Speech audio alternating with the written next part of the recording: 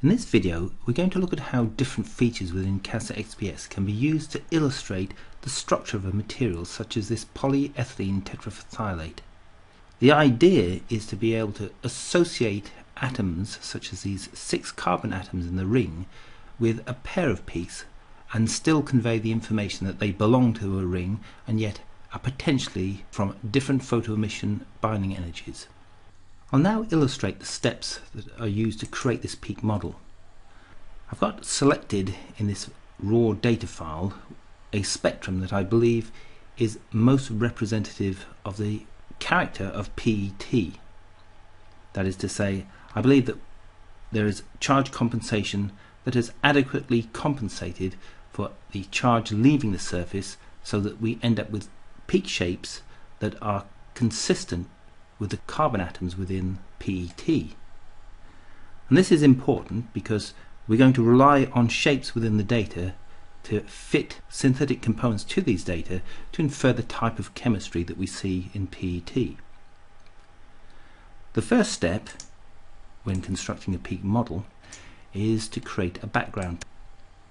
And the background type that has come in by default is a U3 2-gar background with cross-section parameters that are consistent with a polymer, a general polymer, not this specific polymer, but a cross-section that is meant to be a universal cross-section for polymers. And one of the parameters within this cross-section is this fourth parameter, which is currently set to 3, and this is intended to create an offset in the background in its response to the photoemission peaks. The reason for this offset is that an electron, when emitted from an atom, must move through a material to the vacuum before being detected by the instrument. And en route, there is the possibility that these electrons interact with the electron configurations of other atoms. And when this occurs, inelastic scattering, where energy is lost, can only occur if there are resonant processes by which this scattering event can occur. Hence, for an insulator with a band gap, the opportunity of losing energy close to the photoemission peak is significantly reduced, and it is not until you pass this threshold does the background respond to a photoemission peak. And this is the reason we have an offset in this 2-gar cross section. What I'm going to use in this peak model is not a 2-gar, but I'm going to use an offset Shirley. The Shirley background shape is commonly used by people in XPS. However, for a polymer this is probably incorrect for the reasons that I've just given. But the offset Shirley then allows such an offset to be introduced. So if I use the same fourth parameter in the cross-section field and enter a value of 4, say, we'll see that this offset in this rise in the background that has been calculated by the Shirley algorithm in response to this peak here will then move to lower kinetic energies. And now we have a background that is potentially more physically meaningful for these data. The exact form for this background curve also depends on this average width parameter, and this determines how the background meets the data. So if I adjust this average width parameter, make this 16 say, then the number of data channels that are used to calculate these limits for this background calculation is now 33. That is 16 inside, 16 outside, and the one point that defines the start and the end. So there are 33 points now averaged to produce this background limit. And one of the features in this version of CasaXPS is a display option, so we can see the interval that defines these 33 data channels. And this is useful because if the number of data channels that are requested is not available, then the calculation for the background is simply based on the data channel at these limits of the start and the end. So to ensure that we are making use of the average width, we need to see this is the case, and these 2 vertical lines indicate that we have data available for the calculation. We can now start adding components to this peak model. So if I press the create button, then the default line shape is entered, but I'm not going to use the DS line shape here.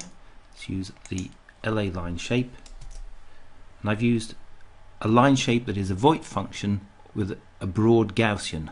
So this is assuming that we have a tight line shape that is suitable for modeling carbon 1s data. I'm going to add more to this Gaussian, and I've positioned this peak as if I've got a ring that is consisting of 4 atoms in one state and 2 atoms in another state. So if I copy this, paste, and then adjust, I've got 2 peaks now that represent 4 and 2, and I can ensure this if I enter a constraint that specifies that I need the area of the peak in column B is half the area of the peak in column A. And then I'm going to add another component, and I did that by pasting. I'm holding the control key down, and that allows me to move the peak that I've just created, and I've moved it to the position where I think this ought to be the carbon bonded to oxygen. And then if I do it again, and then I have 4 peaks, and I've assigned these peaks in such a way that I presume I've got a ring structure here represented by these 2 peaks, and then 1 peak for each of the 2 carbon atoms that are either singly bonded to carbon or doubly bonded to carbon. And if I fit these peaks, I end up with a peak model that is, at least in the first instance, a representation of this PET. Now there are additional counts over here that correspond to what I'm assuming is the satellite peaks, the shake-up peaks that are associated with the ring. So this is a characteristic feature of polymers with a ring, and so we could put in some peaks under this envelope here to represent this shake-up structure. When modeling these shake-up peaks, then we need to introduce synthetic components, but the shape of these components is going to be dependent on the background as well as the shapes that we see in the data. So having chosen an offset Shirley approximation for the background, this would produce a different shape that we need to model compared to a 2-gar background or a linear background. So when I introduce component peaks here, it's with the understanding that I have to accommodate the signal that is available given an offset Shirley background. So I'll now create some peaks to represent these satellite structures. So I'll introduce a peak.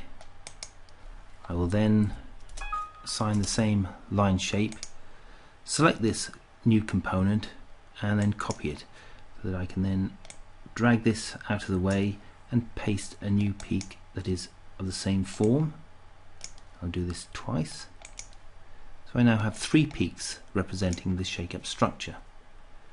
And if I say fit, I end up with a peak model that is approximating this structure, and it will have an influence on the peak that is next to it, which is the peak representing the C double bond O within the PET.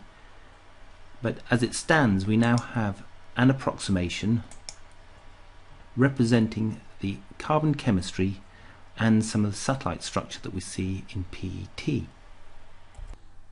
I'll now arrange the data so that we can see these peaks in the context of PET. So I'm going to do this by selecting the number of tiles, inserting the tile from above, and then I'm going to change the display so that I see the slideshow that I started with. And we end up with an arrangement where we can see the data and also the structure of this PET. And what I'd like to do is correlate the information I see in this peak model with what I see in this diagram. The display of these components can be altered by making adjustments to the component index and then using options on the color property page. And these options here can be enabled and disabled by mouse interactions and clicks within the components property page on the quantification parameters dialog window. So the first adjustment I'll make to the display is to use the mouse and the right mouse button to click on the name field of a component. And what this does is it colors all the components with the same component index with the same color, and they're all set to -1, and so the color that we see here is a gray color. If I change the component indices using the step keyword, then each component is assigned a new component index that just increments along this row of components. So we have 0, 1, 2, 3, 4, 5, 6. Now what I would like to do is return these satellite peaks to -1.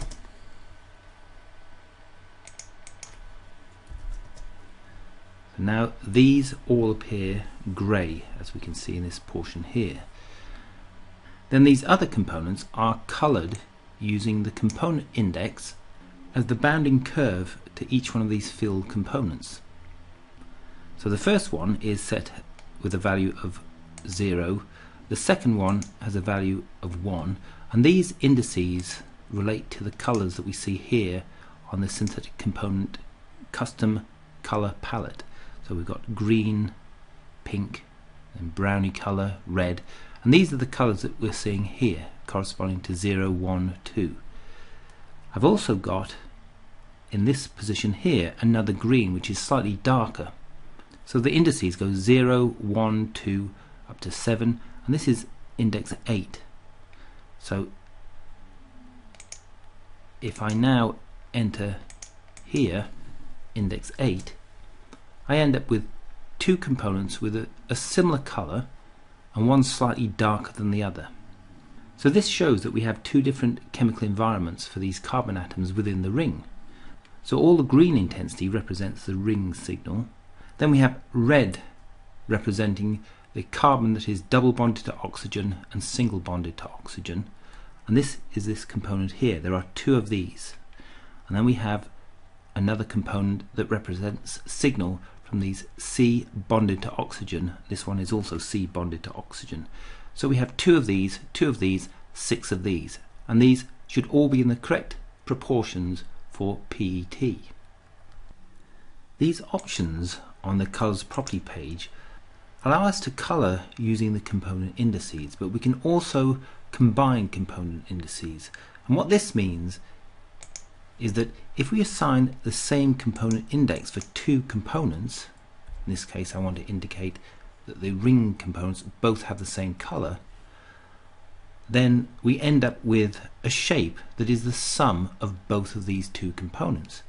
So this is one interpretation of PET.